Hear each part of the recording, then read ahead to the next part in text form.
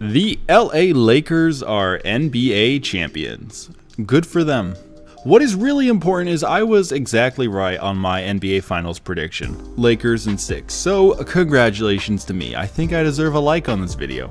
Speaking of this video, what is up you guys? Today, I want to look at a few possible destinations for Anthony Davis this fall.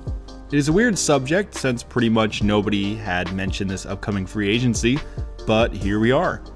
The 2020 offseason is finally here, and AD will probably be a free man, assuming he opts out of his contract that is set to underpay him. The 27-year-old is coming off of one of his best seasons in the league, putting up 26 points, 9 rebounds, 3 assists, 1.5 steals, and 2.3 blocks per game, shooting 50% from the field, 33% from deep, and a career-high 84% from the foul line. Everybody in the league could use Anthony Davis on their team, and for many, I believe it pushes them into championship contention. There are two asterisks we have to make note of before I get into my picks. The first has to do with the Greek Freak. Giannis Antetokounmpo will be a free agent next summer. Very few players are more highly sought after than Davis, but Giannis is one of them. Just about every team in the league is trying to keep cap space open for 2021 so they can put their best foot forward in trying to sign him. It is my opinion that if you take on Davis, you are taking your name out of the running for Giannis. The finances would be far too bloated. Speaking of the finances, the second note is that the cap space may be lower this year due to the hiatus the league went through. I don't think it will be much lower, but it still will be lower. I think Davis will sign a 1+1 contract as a result of this. This means the first year is fully guaranteed, then on the second year he could have the option to opt out and become a free agent once more. There are pros and cons to this contract for everyone involved. The pros for Davis are that he has the opportunity to make great money and be on a winning team next year no matter what. The con is if he gets hurt or takes a step back in on-court effectiveness, he may be forced to stay on a bad team for the reason of money. For the team, the pros are they're not locked down long-term and they have a great player in their prime. The con is if that player gets hurt or regresses, they are most likely stuck with them another year. And if the player does ball out but the team falls short of a championship, that player may bounce. When going through the league's contract situations for 2021, I only attempted to insert Davis on teams with less than $105 million guaranteed. I believe this would give Davis a minimum of about $30 million per year, which in my opinion is fair and honestly a little conservative. He probably wants $40+ million, but I am not sure that will happen this offseason.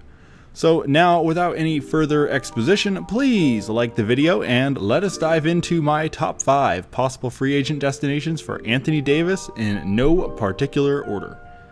First up, I have AD signing with my favorite team, the Phoenix Suns. Let me just say this, I do not think this will happen, but let me dream. Last season, the Suns finished only half a game out of the 8th seed, nearly making the playoffs for the first time since 2010. It was so stinking close to being a Cinderella story, but the Trailblazers had to ruin it. The biggest weakness of the team last year was the power forward position. Do not get me wrong, I am a big fan of Dario Saric. He is a fun guy to root for, but Davis would be a massive improvement. The starting lineup of Ricky Rubio coming off of his best season, Devin Booker coming off his best season, Kelly Oubre coming off his best season, Davis, and DeAndre Ayton coming off his best season would be amazing.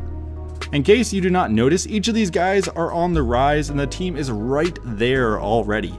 I know this Suns team would be a playoff contender and I want to see it happen badly.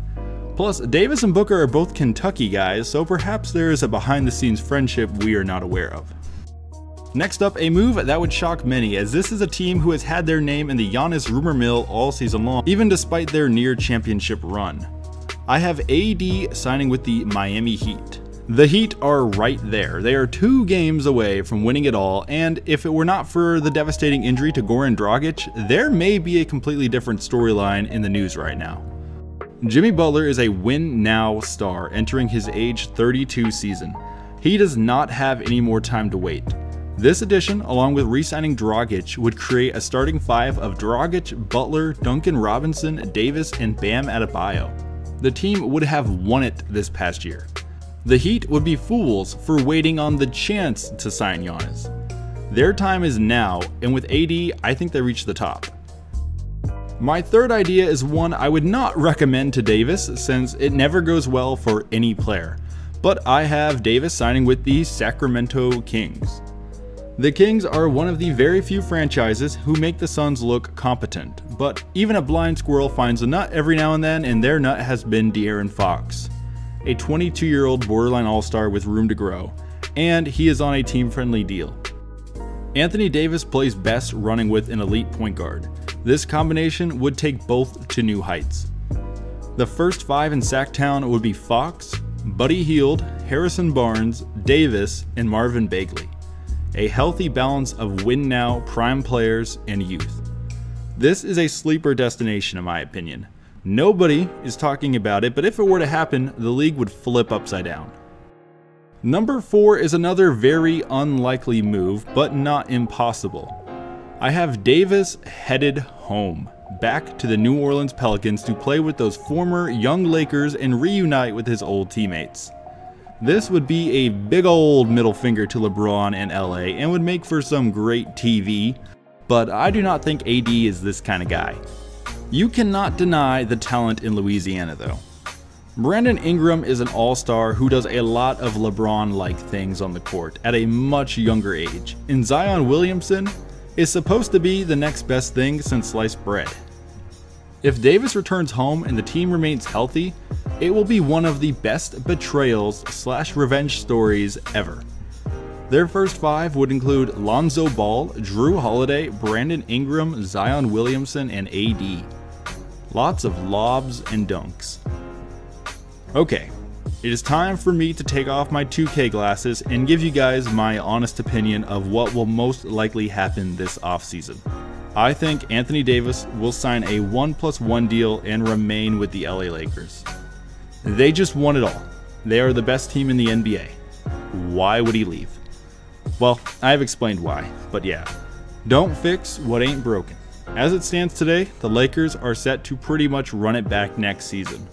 Kuzma and Caruso will be another year older and hopefully better, but all the other guys are on the bad side of 30. LeBron in particular will be 36.